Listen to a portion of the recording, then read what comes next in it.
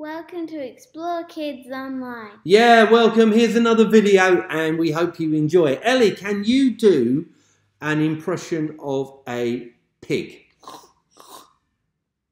Okay, that's really, really good. Can you do an impression of a snake? No. No, fair enough. Why can't you do an impression of a snake? It always sounds like a sheep. Oh, and there is quite a lot of difference between a snake and a sheep.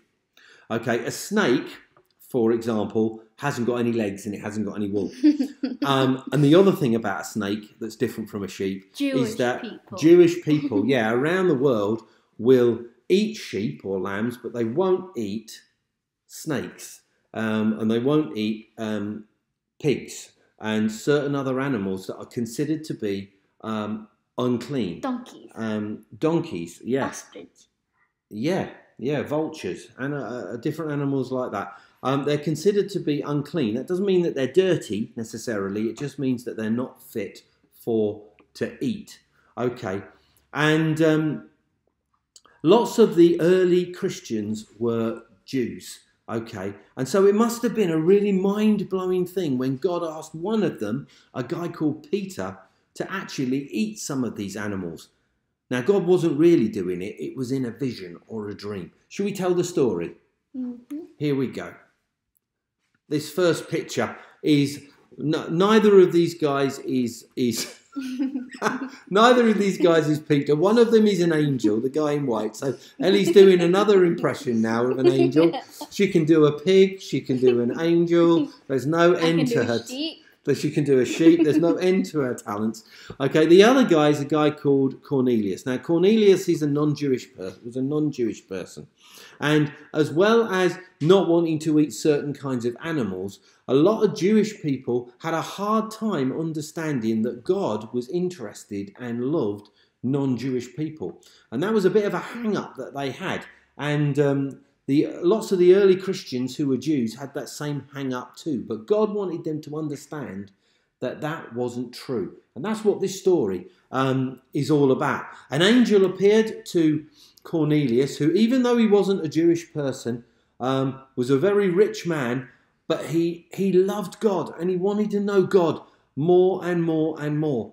And so the angel appeared to him and said, I want you to go, or rather, I want you to send some servants down to Joppa, where a guy called Peter is staying with a friend called Simon in a house there. Ask Peter to come back and talk to you and your family all about how you can know God. What's that? You're called Peter and you've got a friend called Simon. That's true. Yeah. So go. That's right. Go and ask Peter to come and tell you how you can know God. So Cornelius says, right, I'm going to do that. So he sent two servants all the way from Caesarea, which was where he lived, down to a place, down to Joppa, where Peter was staying. Quite a long journey, but particularly as they had to go on horses or donkeys or foot. A long journey, but he sent his servants. Now, when they got there, or just before they got there, Peter was up on the roof of the house that he was staying in, praying. Houses back in those days had flat roofs, and you could use them for a garden or a place to sit. We have, but you wouldn't be able to get up onto our roof. But these roofs were built so you could actually sit up there, sleep up there if you wanted to as an extra room, have a little bit of a garden up there. Slumber party. You could, yeah, and a bit of privacy too. And so Peter went up there to pray, and while he was praying, he had a vision. And in the vision, a sheet or a blanket was lowered down from heaven with all kinds of the animals that we talked about that Jewish people couldn't eat. Those animals that were considered to be unclean. And can you see what? There is a snake there. Ostrich. Is that a horse? There is a horse there. A giraffe. And a giraffe. And I think that tail back there, the green one behind the giraffe, is actually meant to be a crocodile. Is there a peacock?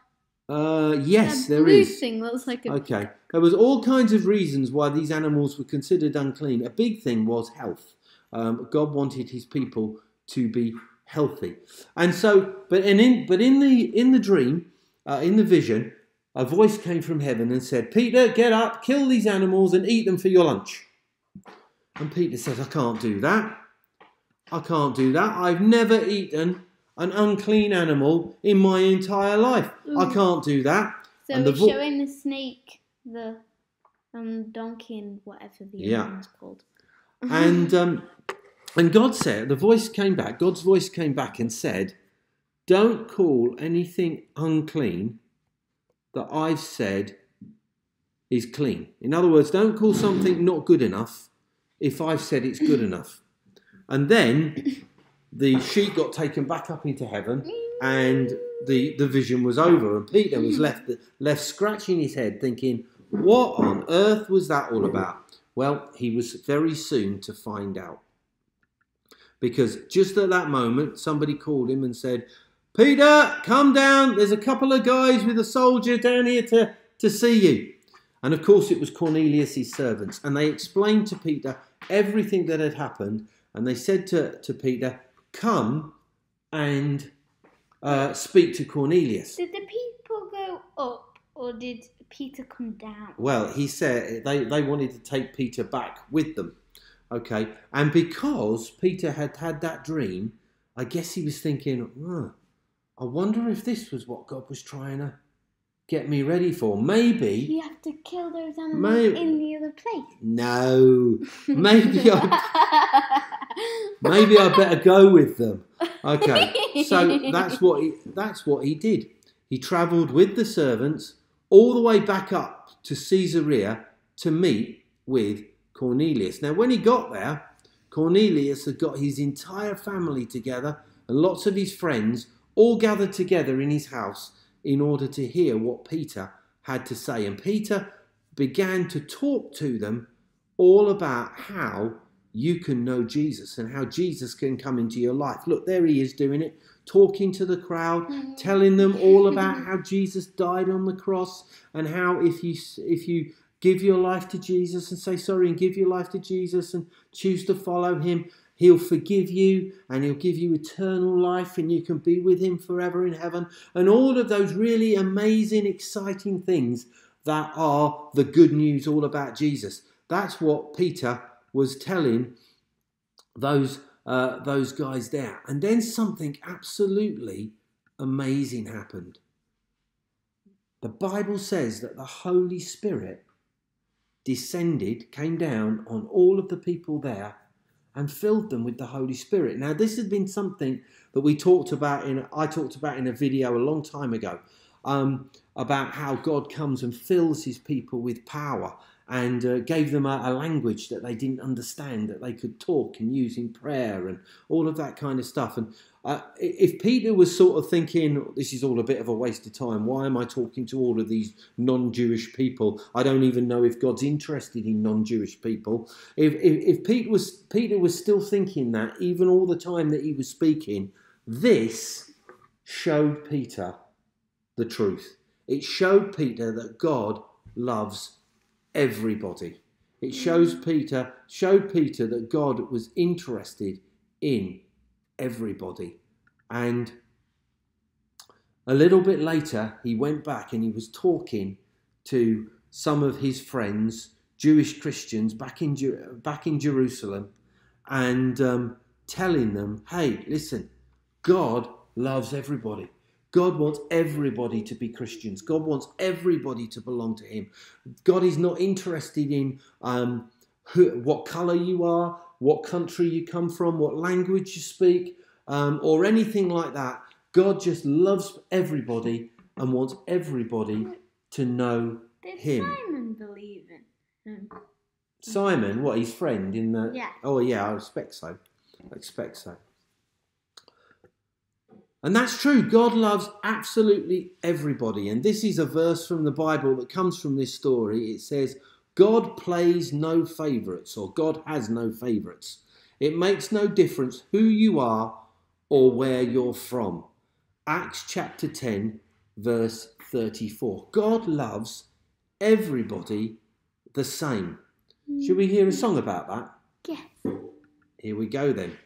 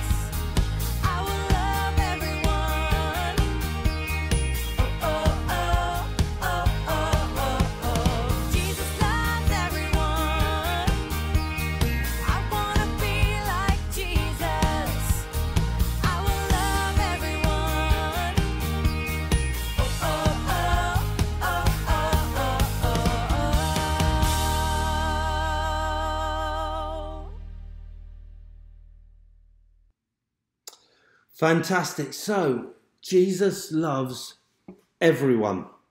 Everyone means the world to God, which is just what our little heart picture that we've got here says. And we're going to make one of those now with you. So what you need is you need to print off, and you can find them on the internet, some pictures of the world. Now, you will notice that the inks on there is not very good. We were running out of ink, but we decided, hey, it's okay. We'll still use those. Just a craft. It's just a craft, and we'll go show you. But you will want a really nice one. And by the way, we're making a small one of these. You can make a really big one, of course, can make it if you really want to. So there's a heart for you. There's a heart. Well, it's going to be a heart. It's going to be a heart. It's going to be a heart. See, it's going to be a heart. Okay. So you need some scissors. Okay, which I've just used. Now I've just got these. You need some Pritt stick and some sellotape. Okay, and you need a backing. In fact, we'll just make one because I've only got one backing. You need another collar. Okay, so this one was pink. I've gone for a red here. Again, you can make it as big as you like. And the first thing that you need to do, hang on. I've got a really great way of cutting a heart. Okay. Would you fold it in half and then you do the fold heart it in half like that. I did that for a card. Did you? Okay. Do you want to do that then? Yeah. Okay. Cut a craft. I'll just put this down so that you can see what we're doing. Wait. Okay. How do you do it? Oh, I've done it wrong. No, you haven't. You've done it fine. You've just started it from another angle. That's all. So. Oh, actually, maybe you have. Yeah, that's all right because we've got another one. Yeah. Okay, we've got another one. Okay, so I'm quite happy we didn't do them both. so starting from the bottom, you can cut yourself a nice heart shape like that. Yay. And then when you open it up, of course. Yay! Okay. It's brilliant. Looks like a heart. That's what you'll see first of all. So you want to do exactly the same thing with the red one. Now, do you want to do this one? You need to do it bigger. You need to do it bigger than that. How do we know it's bigger? Okay. Well, look, you just use as much of it as you can. And that'll probably be bigger. Just like that. See? Okay, so that's big. So that's bigger. Oh, that's huge. And so that fits on nicely like that. Okay, so that now needs to be glued.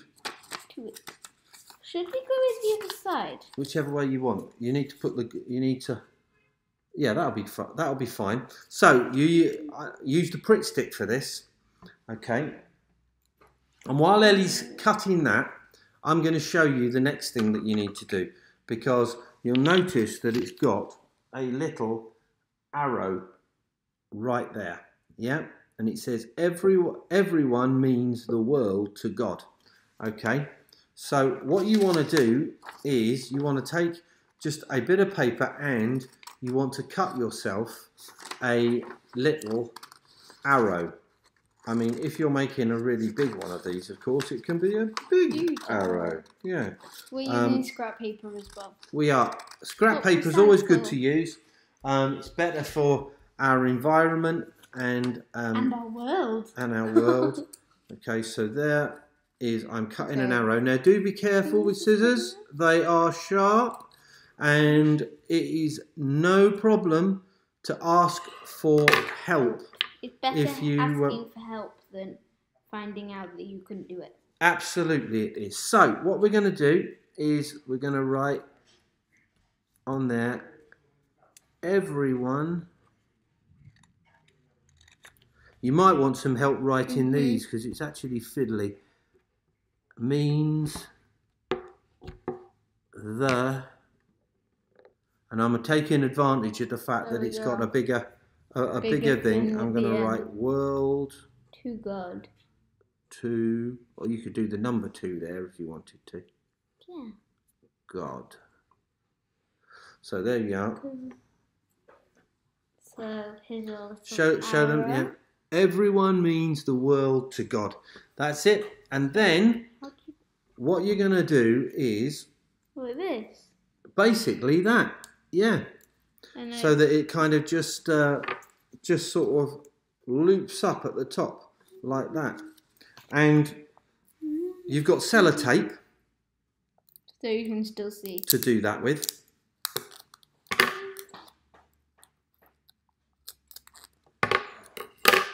So if you want to let go of one.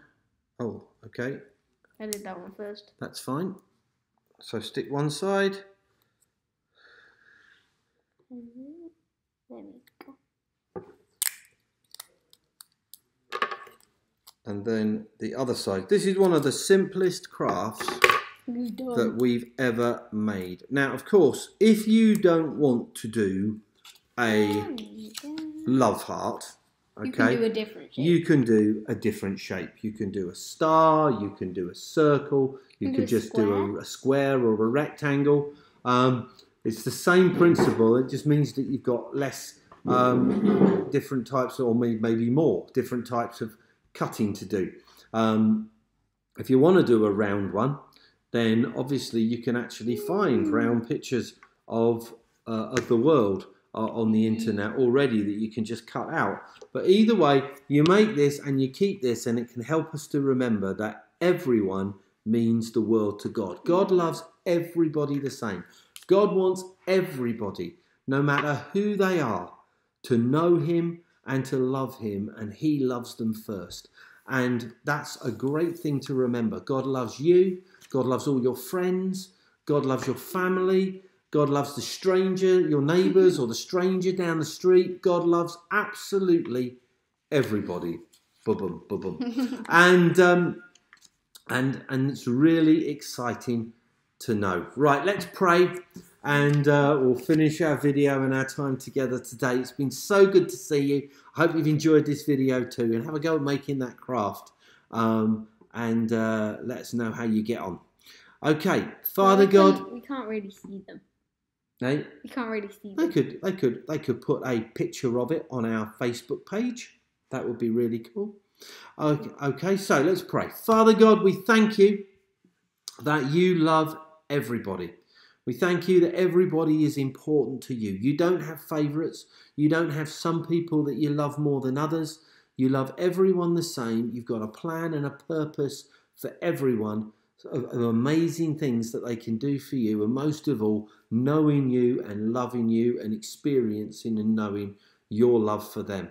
So we pray, Father God, for our friends, our family, the people that we know especially, that they would find out and learn just how much you love them. And pray, Lord, that you'll help us to remember how much you love us too. In Jesus' name, amen. It has been absolutely brilliant to see you. We will see you again. Bye.